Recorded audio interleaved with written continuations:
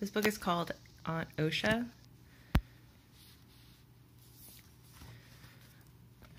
A really neat aspect of this one is that all these tiny little triangles look like they're made up of newspaper clippings, and they're an ongoing theme throughout the whole book.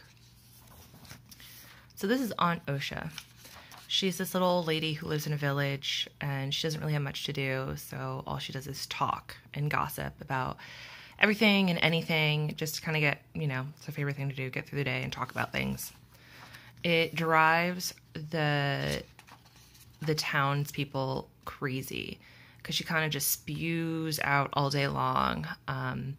And you can see the triangles here. They're kind of like a personification of her words and her talking all the time. And you can tell these people are really not feeling it. This dude right here got some serious scowl going on. He's really not feeling Aunt Osha this morning, that's for sure.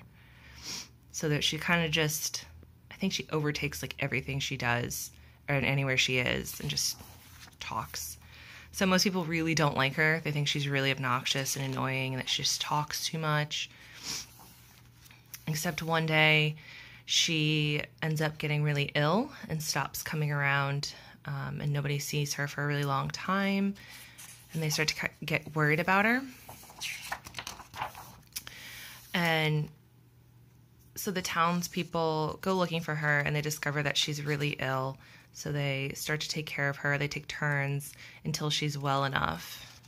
And they thought that she drove them insane with her talking, but they realized that they missed her, and that they missed her being around and talking and telling them what was going on, and that she's a part of their community and that they need to care for her. So there's Aunt Osha in bed, sick.